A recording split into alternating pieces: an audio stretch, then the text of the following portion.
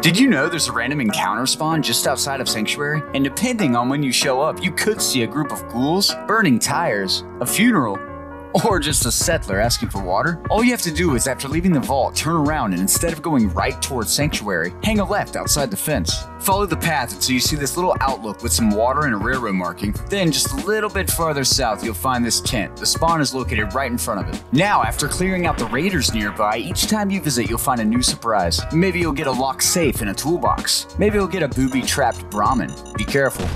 Or you might even meet this guy setting up his wasteland bar. But if you're really lucky, you'll run into my personal favorite, this door. All you have to do is take care of the guy standing outside and then trigger the explosives on the door. Just be careful not to stand too close.